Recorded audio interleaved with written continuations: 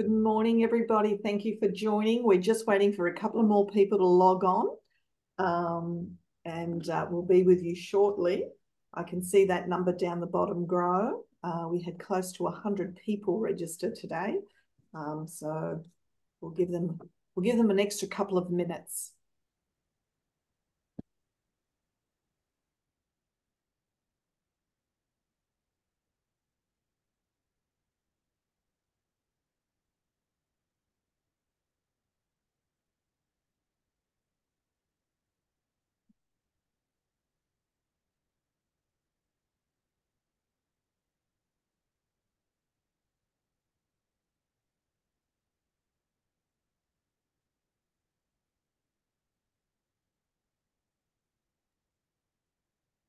Hello, Ruth. You've asked a question in the chat. Yes, you are definitely connected. This is us 4 people.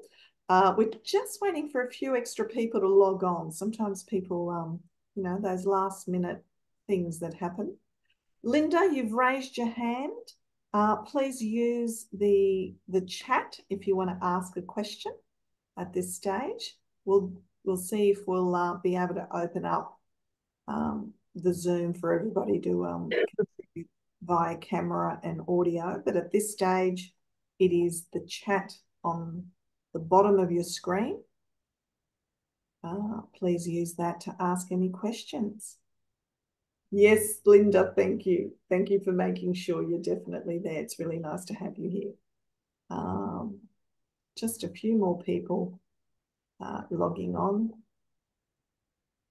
Giving that 5 minutes. I'm looking at that lovely golden retriever, I think. Not that I know my pet's behind Helen. You've got it right. He is a golden retriever.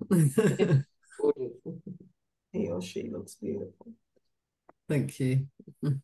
He's asleep on my feet. Oh, he's yours. He's yours. He's mine, yeah, he is mine. Beautiful. Okie doke. 10:35. Good morning. Good morning. Welcome to this really important conversation. My name is Marika, and I am the CEO of COTA New South Wales. And this topic has been a topic that people have asked for us to just have a conversation about. I imagine that there's no one here that has not been impacted by an animal, whether it's been your own pet or whether it's been someone else's pet, or perhaps wasn't a pet, perhaps was an animal in the wild. I doubt that no one, that anyone here hasn't been impacted by an animal. These conversations are important. They are an opportunity to bring experts, people with lived experience and professional experience in a wide-ranging fields to our COTA community to discuss the issues that matter to you. I begin by acknowledging that I am here on Gadigal land, and I pay my respects to elders past, present and emerging. And I know that people are coming from a whole range, different parts of New South Wales and maybe beyond. So a very warm welcome to you. I'm going to ask you, before I even introduce this amazing group of people online who are going to educate us, entertain us, share with us the highs and lows of pet ownership, I'm going to ask you to use the chat and put in the chat the name of an animal that has had an impact on your life. So just put a name of an animal that has had an impact on your life. And as you do that, I also want to acknowledge that those of us who are animal lovers or who have had animals in our lives, sometimes these conversations can be a little triggering.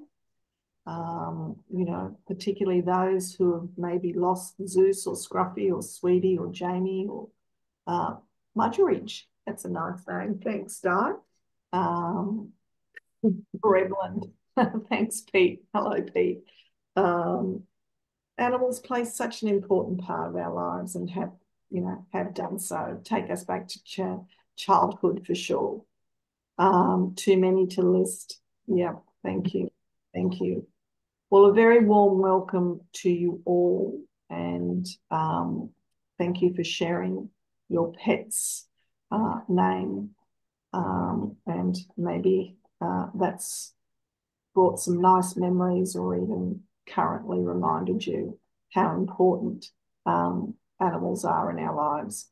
Um, I really do encourage you to use the chat to make a comment, to maybe ask a question. There will be opportunities to engage in a conversation at the end of every speaker. We're a fairly small group, it would appear today. So what we may do is if you do want to ask a question and you're comfortable around that, I might just turn your camera on and your audio on. So I do encourage you to think about that. But to get us started and to hear about the amazing work of the Companion Animal Network from Australia, CAN, I warmly welcome Patricia, known as Trish Ennis. Welcome, Trish. Thanks for hanging on and for being here today. Oh, hi, Marika. Thanks very much. So, yes, well, Companion Animal Network Australia is basically the peak body for pets, whereas RSPCA look after all animals. We look after just pets and the relationship between pets and their people. Okay, so I believe we're getting this display organized. There we go. Here we go. So we're the national voice for companion animals and people. Sorry to interrupt, Pet. Just a thumbs up from people in the chat. Can you see that presentation? Just somebody let us know. Yes. Can everyone see that presentation? Yep, you're on. Right, way to go. Thanks. Great. Okay, next slide, please, Jazz. Okay, Australia enjoys one of the highest pet ownerships per capita in the world.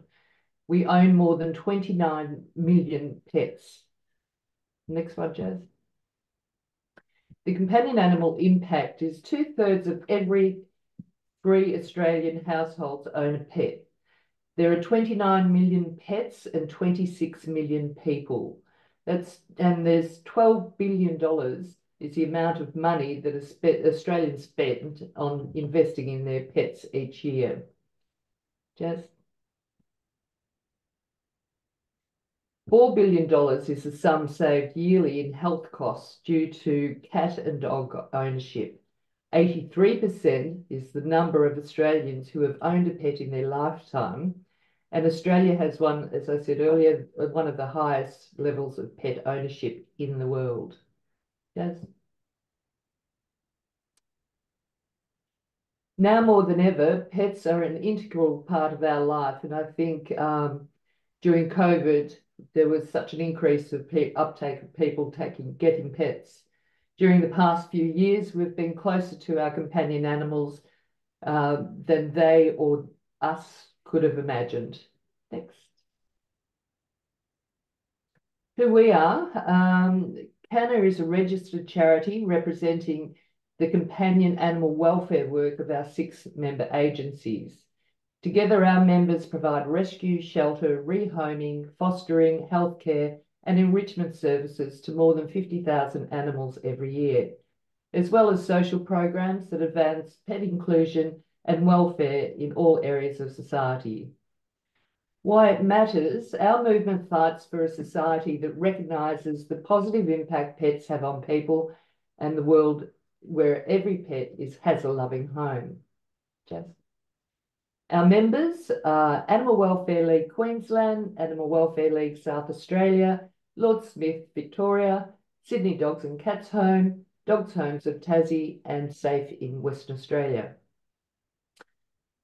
As I mentioned earlier, our members provide rescue shelter, foster care and enrichment services for over 50,000 animals per year. Every day we work towards a pet-friendly Australia by sharing the knowledge and rallying support to develop and promote programs that deliver high welfare standards for animals and also humans, helping Australians enjoy the many benefits of pet ownership and supporting the trauma of surrendering ownership due to accommodation, age, health, and financial hardship. The next slide is these are just a few of the things that we work on. So educating children with pets, promoting the benefits of pets in aged care, assisting emergency desexing programs, bringing together landlords and pets, and helping create pet-friendly businesses. So these are just a few of the programs. We use our national voice to lobby government for legislation and policies that will improve life for animals. We help protect the bond between older people and their pets by providing resources, practical assistance for residents and pets and aged care settings. We ran a survey earlier last year and 95% of believe that pets in aged care create positive mental and physical health outcomes for their owners and their pets. We are working with aged care, residential care places where we've created policies, paperwork, anything that they need to enable people to be able to move into residential care with their pets. We also are lobbying government at the moment to have pet support included in the home care packages. So that's hopefully, if we keep pushing with your help, we'll be able to get that through. We promote the benefits of pet-friendly workplaces also. Work is the leading source of stress worldwide. 1 in 5 Australians take time off due to work-related stress and anxiety. 45% of people believe that pets in the workplace create more relaxed atmosphere. What does the research tell us? Pets improve well-being, mood and relaxation capacity. Pets support psychological resilience during aging. Pet ownership reduces loneliness and offers older people comfort and a sense of safety. Pets can be a catalyst for community connections. And sadly, older people are relinquishing pets or deciding not to continue to be a pet owner, perhaps fearing what would happen should they no longer be able to care for a pet. So hopefully we can actually turn that around. The fact is, companion animals are essential for well-being, psychological, spiritual, and frequently physical. That's why we say the extraordinary value of a human-animal bond is worth fighting for. So that basically gives you a background on who we are and what we're doing. If you go to our website or we've got 3 websites. One is australiacan.org.au, which will tell you all about us. The other one is Pet Friendly Aged Care, which will give you all the resources and you'll be able to see the research that I was talking about. And we've got a Rent with Pets website as well, which is basically where we try to, which is working so far, change a lot of the rental laws around Australia to make them pet inclusive. So thanks very much. Yeah, thanks, Trish.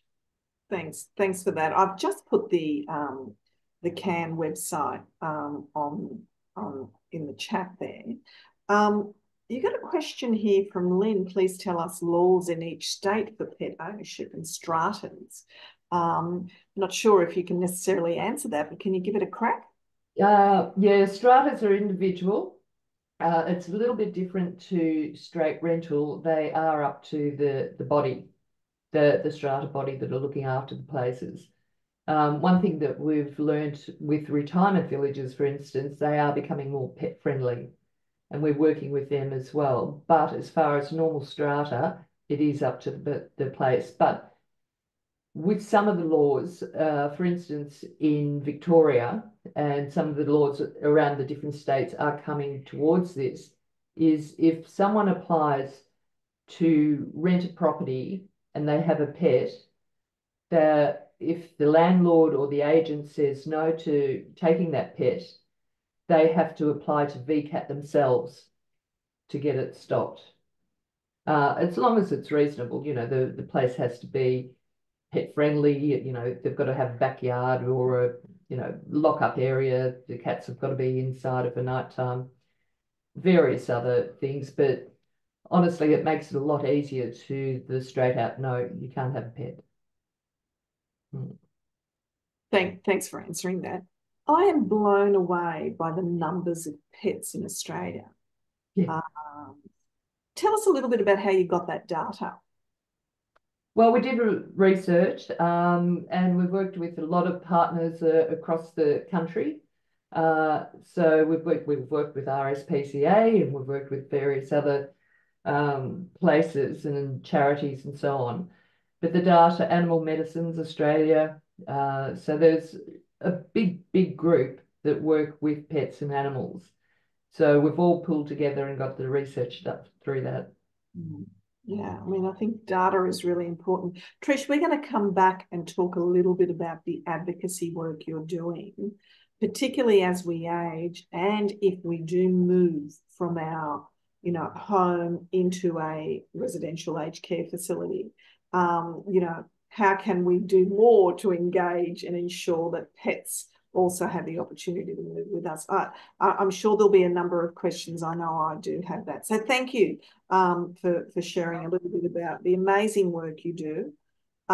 People online may not know that you're a voluntary organisation and that, like most good voluntary community-driven organisation, you run on the smell of an oily rag. Oh, yeah. But the kind of work that you do and the advocacy and the research can only be accomplished through passion. And you're certainly very passionate about companion animals. And I thank you for it, and I'm sure many others will too. So let's pause on Companion Animal Network Australia for a moment and just move our attention to the RSPCA. We're lucky enough to have two people from the RSPCA today, Dr. Gemma Ma and Helen Trussler. But it's Dr. Gemma Ma that I'm going to be introducing now, who is a community vet. And I think we agreed at the beginning, Gemma, you're going to talk a little bit about yourself before you talk a little bit about the amazing work you're doing. So very warm welcome to you. Thanks, Marika, and thanks for the opportunity to be here. So I've been a vet at RSPCA for 13 years now. I've moved away from being a clinical vet in the clinics to doing more work in our community department, out in the community, working with our social support programs and our outreach programs. And also what I've done at RSPCA is a big evaluation project looking specifically at our social support programs. So we did a social return on investment evaluation of those, which is why I got nominated to be here today, because I've had a really deep dive into our aged care program and to what pets mean to older people and to how RSPCA can help people who are struggling to look after their animals. So looking at the data, probably the same data that you were looking at, Trish, it's about 60% of Australians aged 50 to 69 and 45% of Australians aged over 70 have pets. So it's a lot of people with pets into older age, and they're really important. What we find is actually animals take on a whole different level of meaning as people age and become more socially isolated and lose those other connections in the community. Obviously, animals are providing affection, opportunities to nurture, providing social support for people as well, a source of joy and happiness. They can also increase connections with the community. So being able to take a dog for a walk means you can have conversations with neighbours and be connected in your community. But we also know that having an animal companion can lead to a whole lot of stress for people as they age. Just the day-to-day basics of caring for an animal can become quite difficult as mobility becomes an issue. Things like cleaning litter trays, taking dogs for walks can become a challenge. But also from interviewing a whole bunch of our aged care clients, we've found that things like the fear that people are going to become sick and need to go into hospital, having to go into hospital and have treatment, having to move into accommodation with more support, and the fear of losing their animals is really significant, causes a lot of anxiety for people, which is kind of where our programs come in. Jasmine, can we I might put the video on now.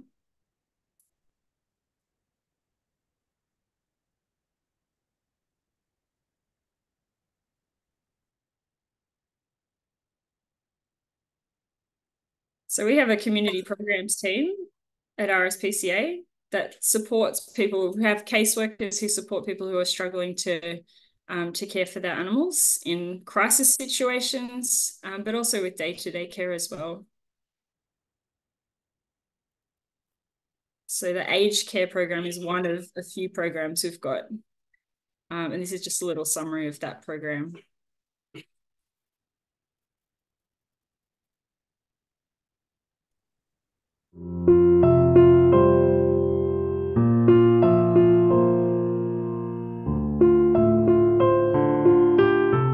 So an age and disability service came forward to us, advising that Alan lost his beloved pet. He lives alone, he's very socially isolated, has no family or friends. So I was set on a mission to find Alan a new dog. I first met Benji when he first came into the shelter, and I believe that Alan and Benji were a really good match, and the rest is history. Benji requires ongoing medical assistance. We do home visits to Alan, give him advice on Benji. We also pick him up, take him to the vets and get him regularly checked over by one of our vets and drop him home. Oh, he's so wonderful. And if he doesn't like a thing, he'll let me know. He'll growl at me for taking his harness off. And if I want to move him on the bed so that I can get in, he growls a little bit, you know. Well, I like that. Good on him. My day as a caseworker can be different from one day to the next. We have to be ready for different situations. I could be taking phone calls to new inquiries, being rushed out on a new job, picking up a client's dog, going to a hospital, or rushing an animal to a vet. Alan was recently diagnosed with terminal cancer. It's a big relief for Alan to know that we're here for him and Benji, and ongoing care which Benji may need. Takes a big pressure off his shoulders. I can't do without the RSPCA because they look after his health. They check him every month or so. They give him his flea and worm tablets, and I've got nothing to worry about, you know, because they're so wonderful. I just couldn't do without him. We're such good mates.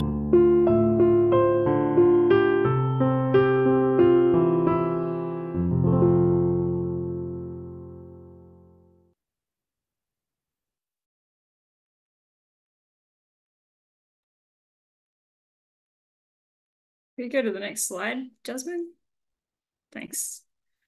So our aged care program is just one of a few of our community support programs at RSPCA New South Wales. We also have a domestic violence program, a homelessness program. Why am I blanking on the last one? And an emergency boarding program that help people who are experiencing crisis of various different kinds. So our aged care program supports people aged over 65, people who are socially isolated who don't have friends or family that are able to assist them with their animals. We also support people who are in palliative care of any age as well. We take a lot of referrals from human services, from hospitals, and also from our inspectorate, as well as having people who refer themselves to the program. We only support people who are on a Centrelink benefit, and our program is constantly oversubscribed. We have just a huge amount of demand for our services. So actually our aged care program was our first community support program that we developed at RSPCA New South Wales. It was probably about 20 years ago now, and it grew out of a need that was identified through our inspectorate. So we have an inspectorate that enforced the Prevention of Cruelty to Animals Act. They go out and investigate reports of animal cruelty and neglect. And they were getting a whole bunch of calls to investigate animals belonging to older people, and they're finding this isn't cruelty, this isn't neglect, this is a person who's just struggling to look after their animals. So that's where the aged care program was born. So basically we have a team of, sorry, can you go back to the last one? We help with emergency boarding. That's a really big one. And that's kind of where it all started, where an older person would go into hospital suddenly and the animal would be left at home with no care. And so the inspectors would be called on to enter the property because they have those powers as part of their role to enter the property to go and retrieve those animals and take them to safety. And that still happens all the time. Our inspectorate and our programs team work very closely together. So we provide emergency boarding or ideally foster care for those animals while people are in hospital or in respite. We try and get these animals into foster homes because they do much better, obviously, in a home environment than in a shelter. We also assist with providing veterinary treatment. We transport animals to and from the vets or to boarding. We help people access, often the cost of veterinary care is difficult to manage when you're on a pension.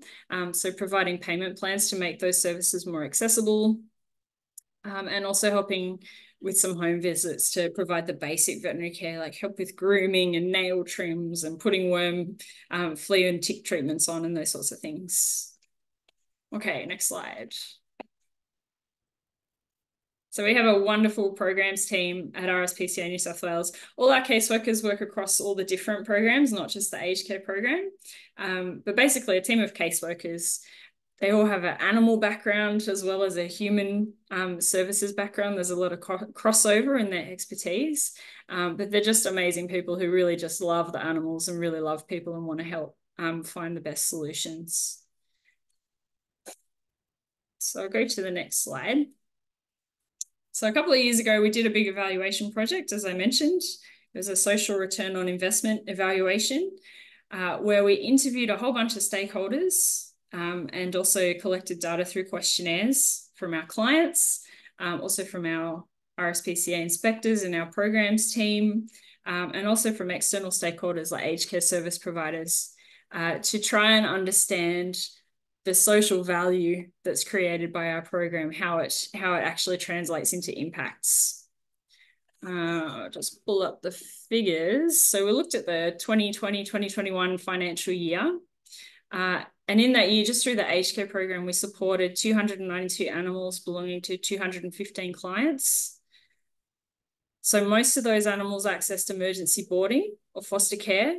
They spent a total of 3,604 days in care, and they accessed almost $86,000 worth of veterinary treatment. So the really big benefits that we found of this program was that people were able to keep their animals and they were able to experience an improved bond with their animals. So 84% of clients were able to keep their animal or improve their bond, and 49% experienced improved social inclusion or decreased isolation. And we found that for every dollar invested in the program, there was $5.77 of social value created. And I've got some quotes from clients. So I interviewed in depth half a dozen of our aged care programs clients, which was really eye-opening for me just to see the value that these animals had in the people's lives. It was really, really quite amazing. So Nancy said, I didn't have to worry about my Frankie. Everything essential the team looked after. It gave me a great peace of mind. I'll never forget the help I received from RSPCA New South Wales. If not for RSPCA, I would have mental health problems because of my frustration. I would worry more about Frankie than I would about my own health. And this came up time and time again. I thought that the main impact of the program would be that we'd prevent animals being surrendered or euthanized because people couldn't keep them. But actually, it was kind of the reverse. People would make all of the sacrifices to keep their animal and to stay together as a family. So people were delaying getting the treatment that they needed for their medical problems. They were delaying going and having the surgery they needed, and they were delaying going into assisted living accommodation where they were going to get better support, all because they just had to stay with their animal. They couldn't give them up. I'll go to the next one. So Charles said, unless I could find somebody to look after her, I would have had to surrender her. I had nobody else I could give her to or who could look after her for me. So the gods intervened and decided that I should keep Daisy. And so they found RSPCA New South Wales for me. So again and again, I heard this relief when people just got the help to keep their animal, just this huge relief. It just created so much anxiety, having that uncertainty about how to care for their animal and how to stay together. And the next one. So this is from an aged care service provider that I interviewed. And they said, well, I won't put a dollar value on it, but I'll put a couple of years on it. I'll say 5 years on someone's life. Having their companion animal extends their life for a good 5 years at least. And this came up time and time again as well, with clients saying, well, if I didn't have my animal, I wouldn't have a reason to stay alive. They are the thing that's keeping me going. They give me purpose. They give me something to do. They give me a reason to get out of bed in the morning. And Frank really reinforced that as well when he said, yeah, it makes my day, You know, some people stay in bed, they're done with that and don't care. But I care about Coco. I care about her, so I care about myself. I look after myself.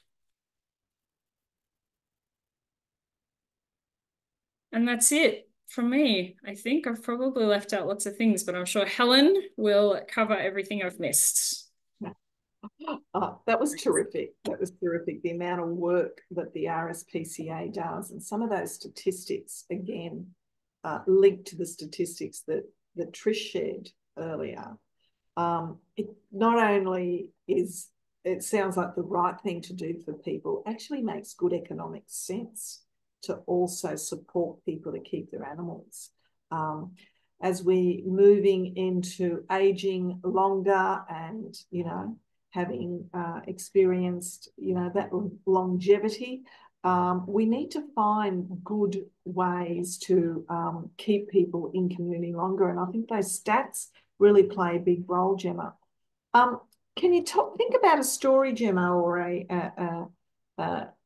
a one particular person that you've met or an animal that you've met that really shone a light on the fact that animals are so critically important? Has there been one story of late that has really stuck with you?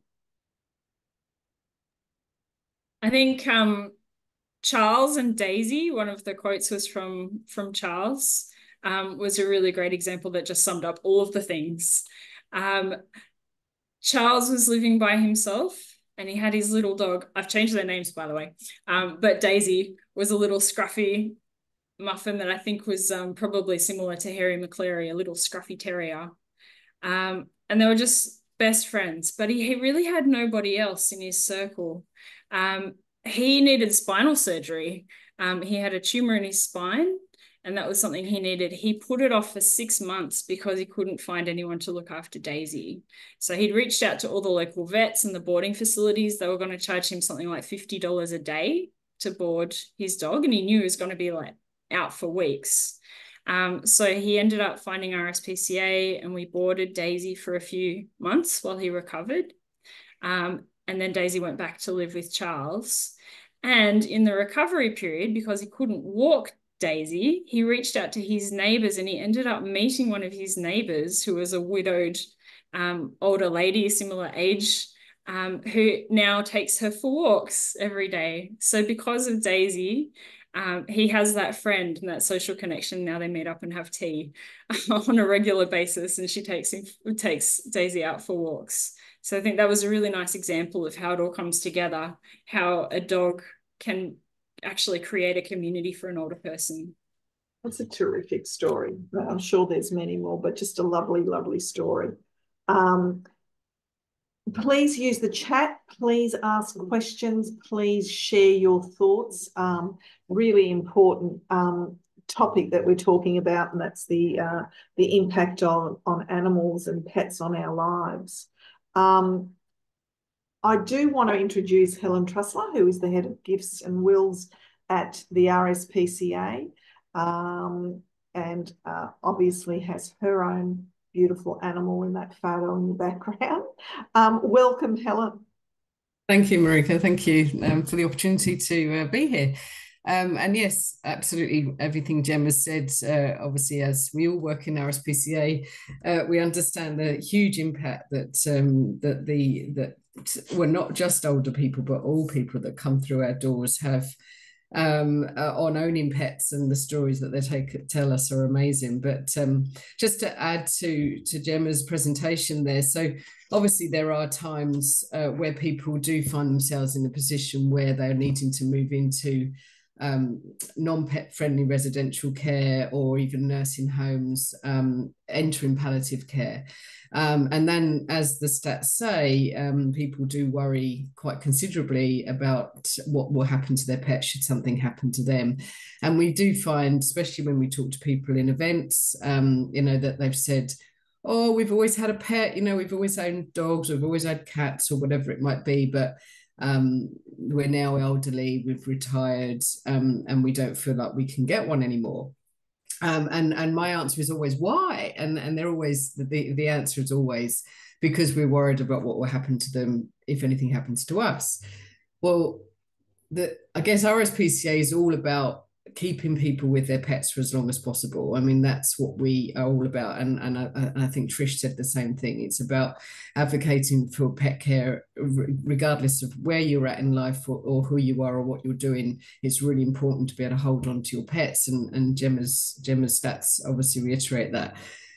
So we introduced a program called Home Ever After. It's actually been going for a very long time, actually right back to the 70s, but it's obviously evolved as pet care's evolved in Australia. And it's now in its current state, it's been running for around almost 10 years now.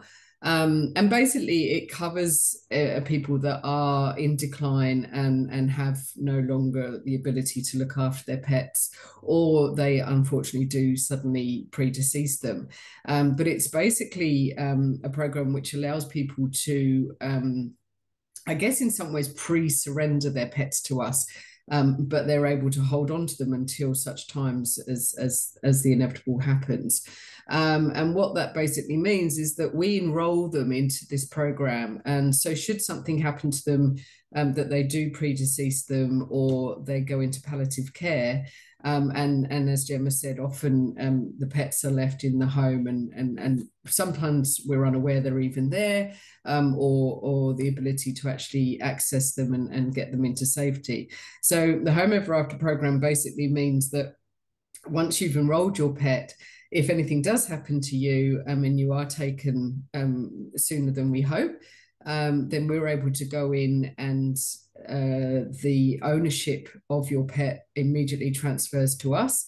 That gives us the legal ability to be able to look after that pet, and do all the necessary that we need to do to be able to rehome them into a similar home to the one that the people have actually offered all the way through their life. And it's a beautiful program. We don't advertise it hugely, but it's a beautiful program that when people do enroll, they tell us the feedback we receive is that they feel incredible peace of mind, just knowing that should something happen to them, and it doesn't always have to be people over the age or in retirement in their golden years. It could be anyone. My pet's enrolled in it because I live on my own and I do a huge amount of traveling, and you never know what's going to happen on the road, right? Or some people, you can have ailments that may take us quicker than we would hope. And you do worry what's going to happen to my pet if anything happens to me while I'm out on the road or whatever it may be. And so people enroll their animals in Home Ever After to give them that peace of mind, to know that should something happen, that they will be looked after. And I think another element of the program is also trust. It's RSPCA is a very well-known household brand, and a household name that people know and trust. And we've been around for more than 150 years now. And we have experts that are doing adoptions every day and doing behaviour assessments and health checks. We've got the whole veterinary clinic backing us up all over the state. And that means that they know that when they enroll their pets on this program, that they will be given all the welfare that they need, should they come into our care. And I think that really does give, as I say, give people that peace of mind that that their pets will be looked after. And it's very reassuring that we have that, and it's a program that I'm very, very proud of. So it's, if anybody would like information, you can go onto our website and just check in Home Ever After in the search, and you'll find all the details on there. Equally, another program that I just thought I'd mention while we are here is because we do believe it's really important. In fact, one of the most important times of our lives to own pets is in older age, because often the children have flown the nests. You may be widowed early, or you may be widowed, or whatever it may be. You may live on your own anyway. And as you get older, obviously that loneliness can be quite impactful on our lives. And so we know that having a pet, just the sound of four paws or whatever it may be, it doesn't even need to be four paws. It could just be a fish, a bird, or whatever it might be. Having that extra presence in the house is very reassuring in many respects, from a security point of view, from just starving off the loneliness sometimes. And we all do live on our own a lot, and we do live in a lonely world these days. So pets are a huge advantage in actually just having that lovely extra noise, that tapping of the feet, that's somebody to feed, that's somebody to walk, that's somebody to look after. But often we find that you know, the cost of getting a pet can be quite excessive in certain times. But obviously, rescue are much cheaper. I advocate for RSPCA rescue.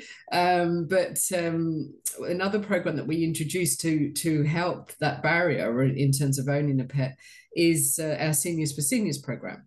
And that is something that we run with the New South Wales government through the Senior Savers Card. So if you're a senior over the age of 65 and you have a Savers Card or a Senior Savers Card, you're able to actually access senior pets. So we match up seniors for seniors, which again is a beautiful program, because as you get older, you might not want a kitten, you might want a puppy that takes a huge amount of effort and training and everything else. And obviously our seniors, we class a senior as over the age of 8. They're already accustomed, they're already trained, they're already litter trained, they're already slowing down if they're a dog generally around that age.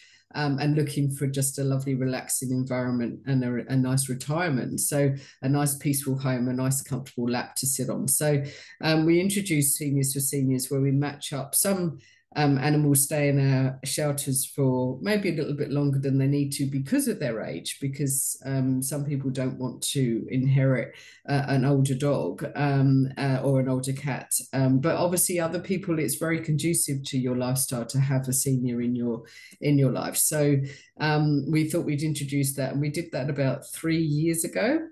And that basically means that with a Savers Card, you get 50% off the cost of an adoption for an older pet. So it's a significant discount.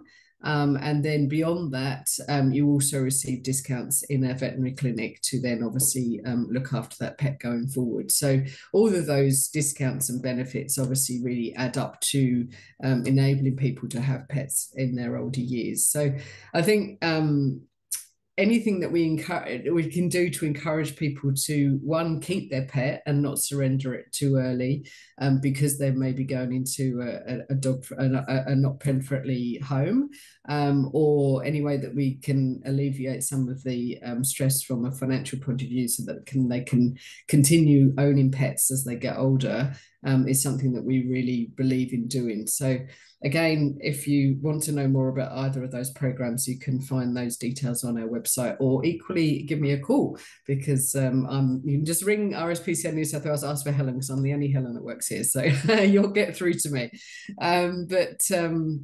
Look, I mean, both programs are beautiful, and all the programs that we run, are really important as we get older, I think. So don't hesitate to contact us if there's anything we can help you with. Thank you, Helen. Thank you. Another great number of examples of the good work that's being done by the RSPCA and others. We do have a few questions or comments on the chat, and I'm going to encourage everyone to keep asking. One of them really relates to the relationship with paramedics or the AMBOs in New South Wales. Can you tell us a little bit about what happens when the AMBOs turn up, somebody's really unwell, has to go to hospital, and the pet's going to be alone? What can happen there? How can we help those pets and that person, give that person peace of mind as they cart it off to hospital? Gemma, do you want to answer that, or do you want me?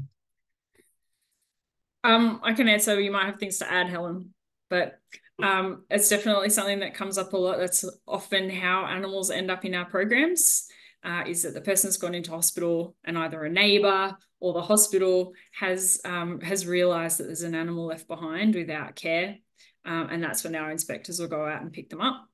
And that's part of the recommendations out of our social return of investment, was that we really need better integration of services to include animals as part of the family when we're doing planning for patients in hospitals. When people are asking questions about, people like social workers asking questions about what's going on for a person, make sure you include the pets, make sure there's a plan for them. So yeah, it's really important, and sometimes they still get left behind. So yeah, a really important part of planning, that we want animals included as part of the family when we're planning treatments for people.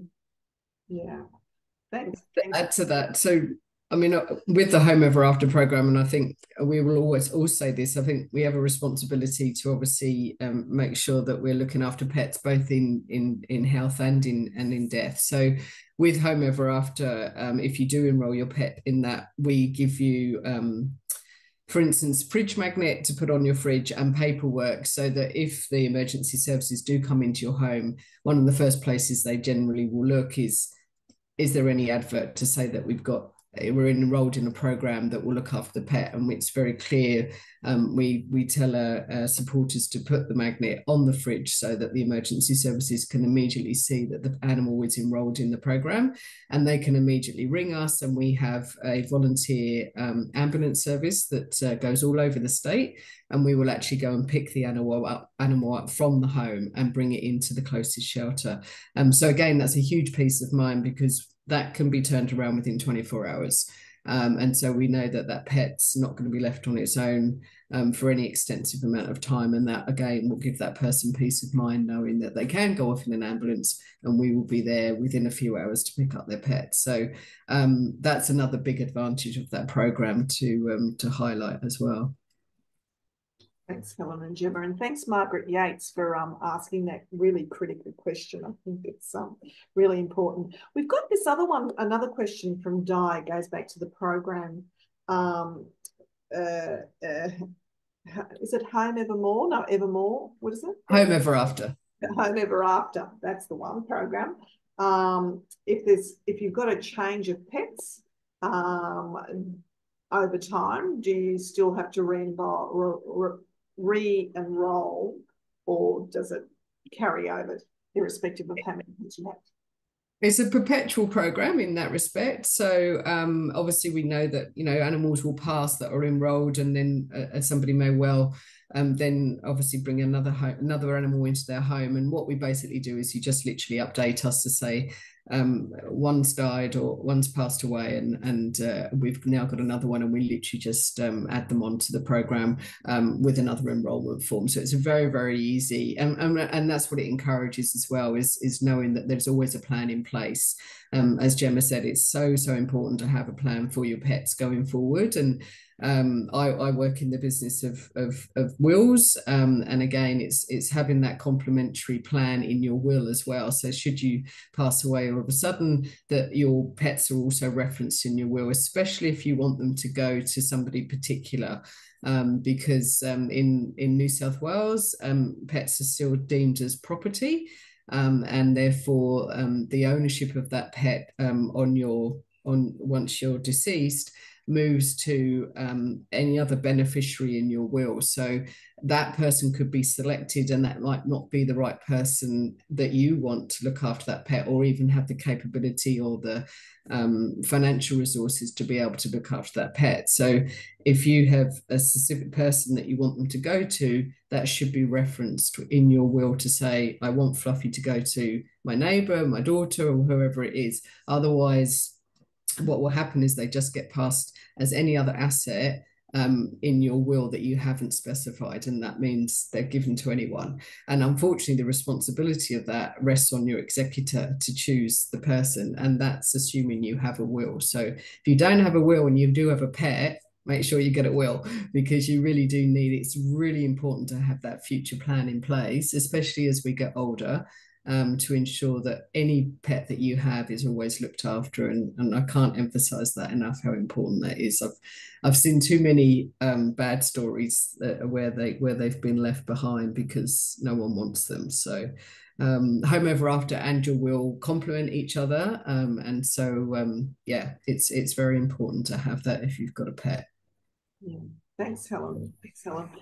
And thank you, Di, who also asked a follow-up question. Does the Seniors for Seniors operate in other states? Do other PCAs have a similar program? Home Ever After does. It's a national program, so we merge across borders, because obviously lots of people do live on the border, and what we would do is Home Ever After, as with all our programs, is run as a very animal-centric program, and so whichever shelter, even if it was, for instance, if you lived on the border of ACT and you were closer to ACT, we would take the animal to ACT shelter and then have it transferred. So distance in Australia is obviously very great, and we take that into consideration. So we do merge Home Ever After across borders. With the Seniors for Seniors program, currently I can't really answer that question, because we work with the New South Wales government on that program to be able to offer the benefit. So it is something that's through the New South Wales Savers Card or Senior Savers Card. Now, you may well have the equivalent in your own state, and I'm not familiar with every other RSPCA would have the same setup, but I don't believe it is. I think it's at the moment just individual to New South Wales. Okay, that's great. Pete Newman from the Central Coast, one of our leading advocates, also made a comment. I know that Pete's had extensive experience in health. He has said social work departments are generally really alert to supporting people who have got pets. And they actually also usually include the necessary arrangements. Now, Gemma, your experience might be a bit different, and not all local health districts are the same.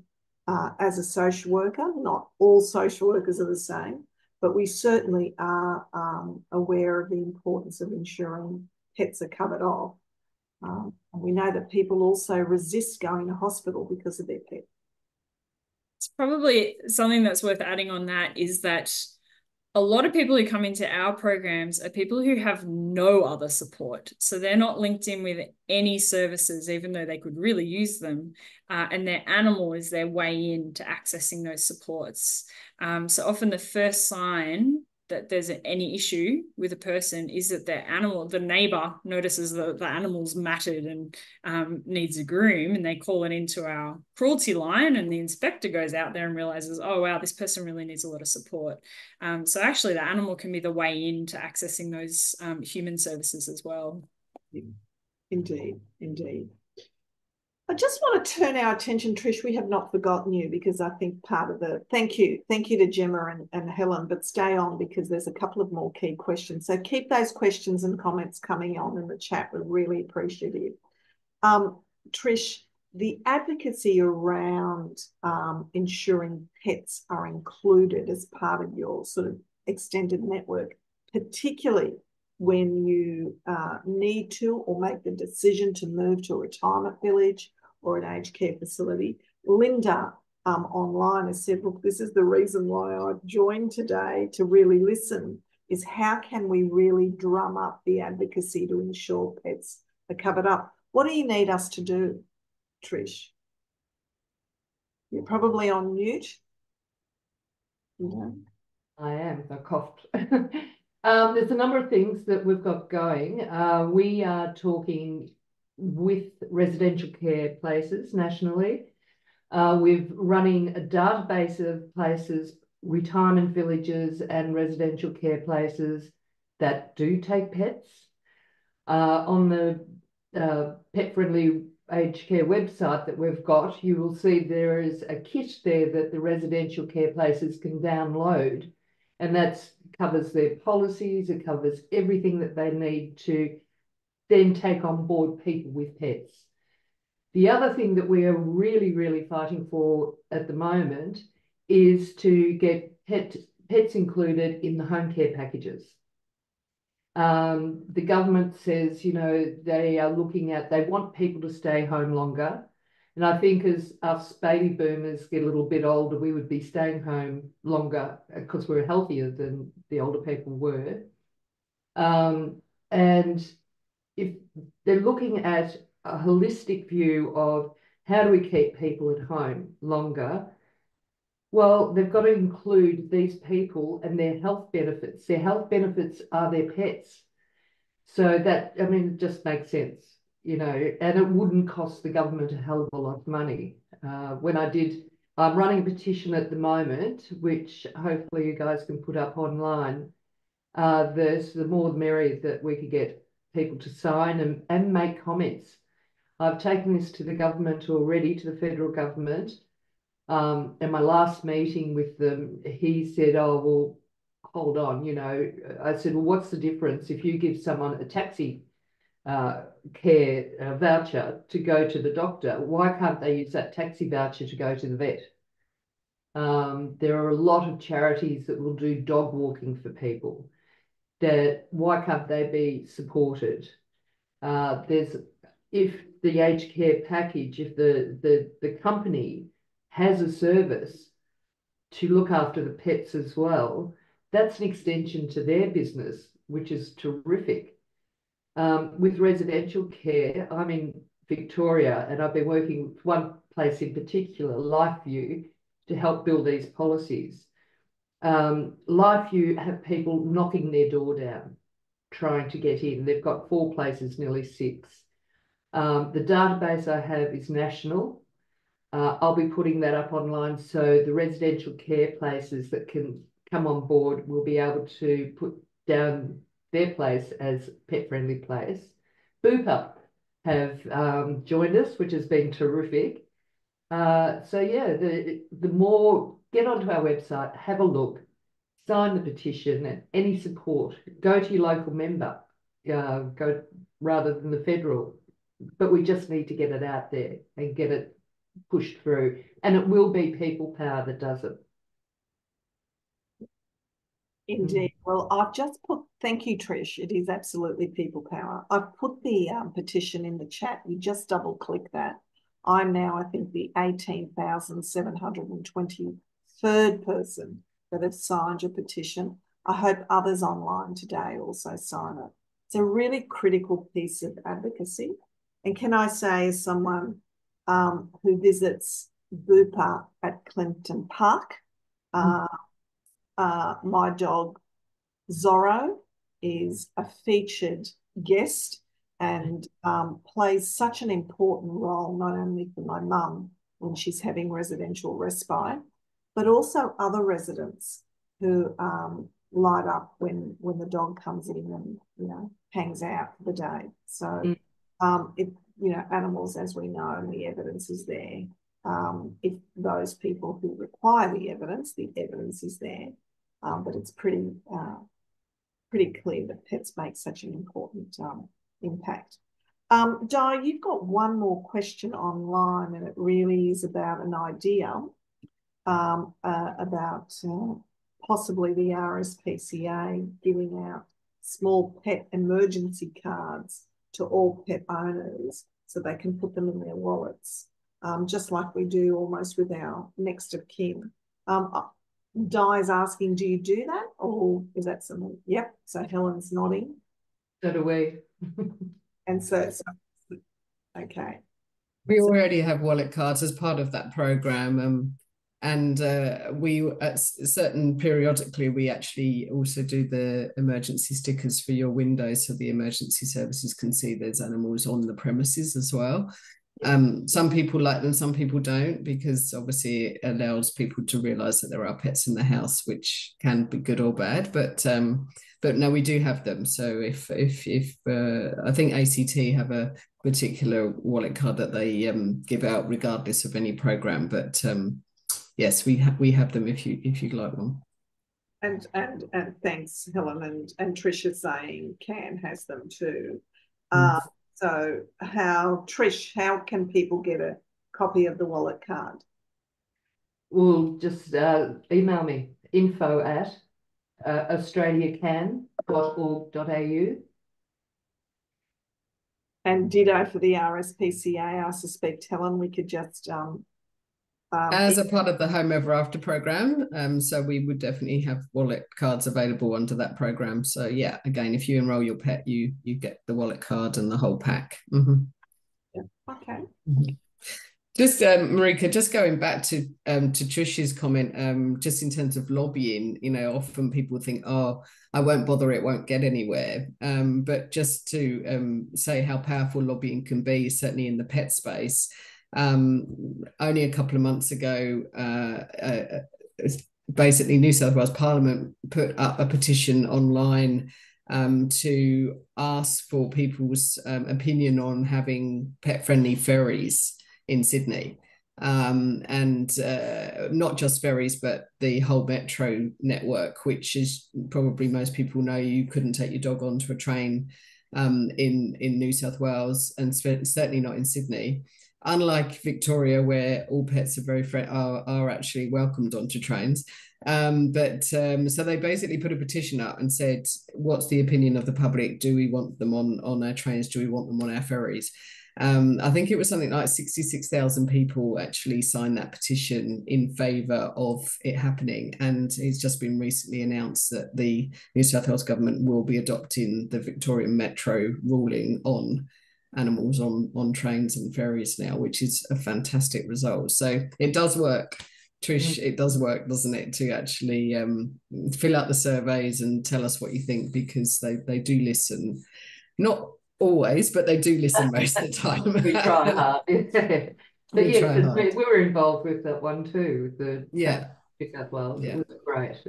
And I think the more we all band together, RSPCA, CANA, and the other charities, for instance, band together, the better results we're going to have. Exactly. But we need people power.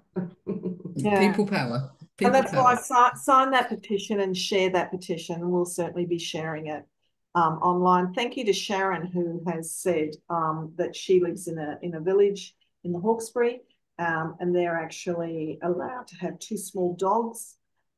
Two small to medium-sized dogs, and she has said, look, what works is that when people pass on, there is always someone in the community to take care of that dog, so it gives peace of mind. Yeah, I mean, we certainly need more pet-friendly communities, that's for sure. We've talked positively, and I don't want to, and I will, revert back to that, but can you think about the lows of pet ownership in your old age. What would stop you getting a pet in your older age? What's not good about having a pet? Let's be honest. Can you think of anything that's not good? What is a low of pet ownership? I can kick that off. Is the loss. It's the loss. I think is very, very hard to cope with, especially if you are on your own, and that is your person in life, that your fur baby, whatever you want to refer to them as. I think that's a big fear for people is how they're going to cope with the grief, and the grief for pet loss is as bad, if not worse, in some ways than losing a human. Because they do give us such unconditional love, and they do fill such a big hole, especially I think in the 21st century households that we live in. So I think that is a big fear for some people, is how they're going to cope with that loss. And there's lots of websites and lots of resources now that take people through that grieving process. Not just for older people, but for maybe children that have experienced the loss of their pet. As we all know, that often the first experience of death for children is either their grandparents or their pet. And there are lots of resources online to help people, parents, navigate through that for their children, and equally for older people to get help with that, in terms of some counselling services just to work themselves through that grief. So I think off the top of my head, there's lots of, obviously, there's a few negatives, not many, fortunately, but I think that is a big one for older people, is dealing with that loss, and maybe not feeling that they can replace that animal because they are at a point of, can I continue to look after a pet as I get much older? So it's that fear of, how do I replace? Do I replace? What do I do? So I think all of that is it brings on a lot of anxiety for people. Yeah. And also there could be, you know, oh, right, now I'm at the age I need to get some travelling. And I want to go travelling. Well, as RSPCA have boarding, so have our members. They've got short-term boarding and support for those sorts of people as well. So again, it's all about the care plan that you've got around your pets. So there will be people that can help. There's the fear of, I had a heart attack last year, but I lost my pet the year before. What if something else happens to me again? Again, RSPCA and the CANA members all have those support systems in place to help support you with your pet. So there is no other, I mean, if you do the pros and cons, the pros are just totally outweigh the cons because you have got support systems there. Yeah, yeah. Thanks, Trish. I think that's certainly the case. Ruth from the Central Coast has posed possibly a low. She shared a little bit of frustration living on the Central Coast. Two dogs down the street seem to be caged in or locked in, fenced in most of the time. The dogs are actually barkers. They've tried to complain to local council. She can't understand why people have dogs and keep them locked in, don't go for walks, drives her a little bit crazy. She's approached the people, but they don't seem to think it's a problem. Any advice of what Ruth could do next around that?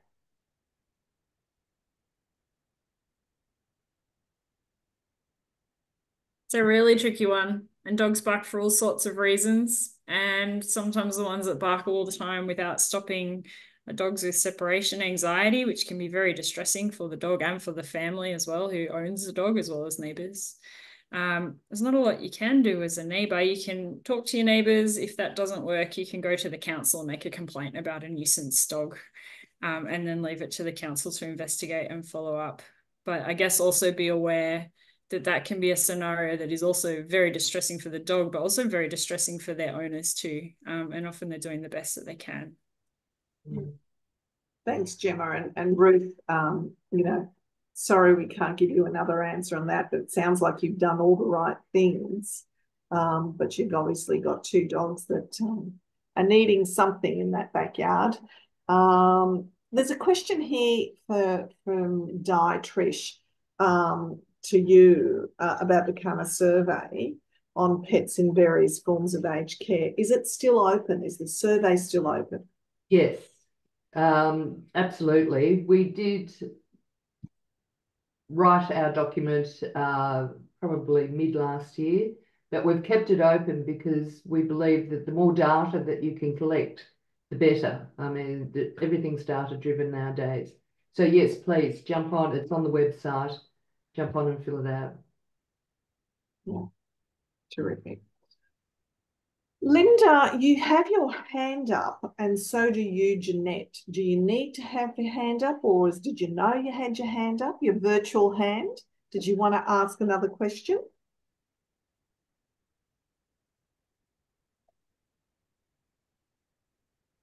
I'll let you go on the path in the chat. No, all good. Thanks, Linda. Well,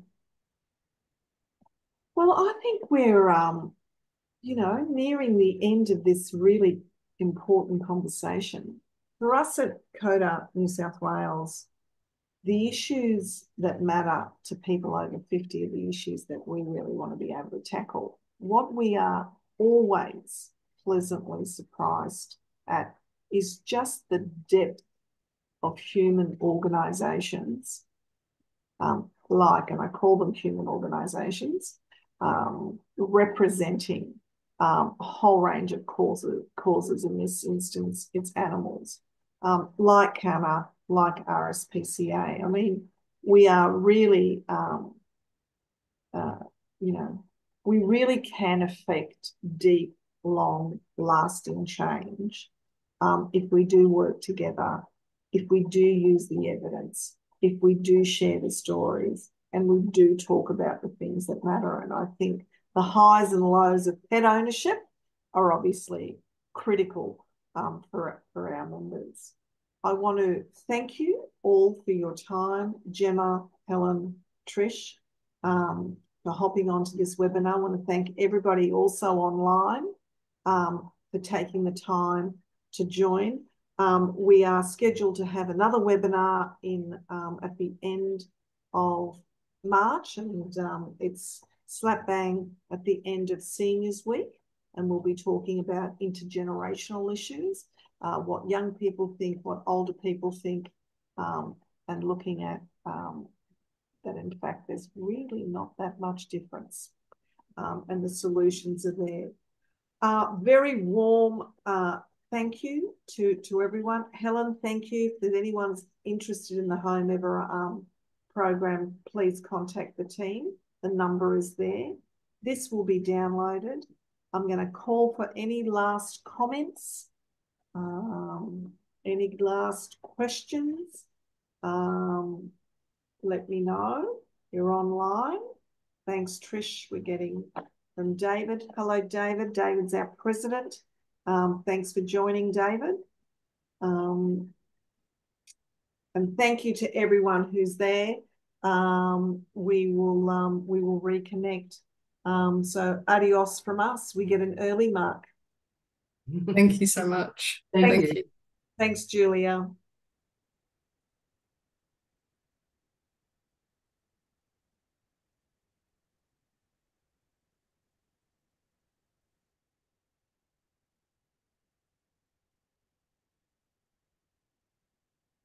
Trish, very, very, very thank you again.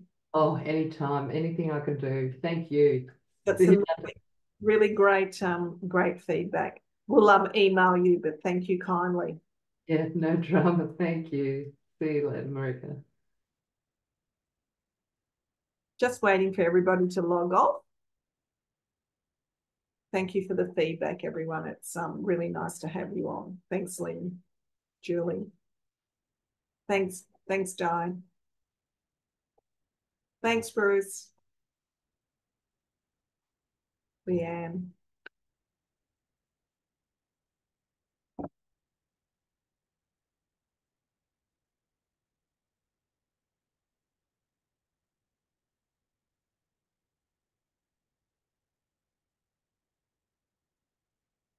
Thanks, Jackie.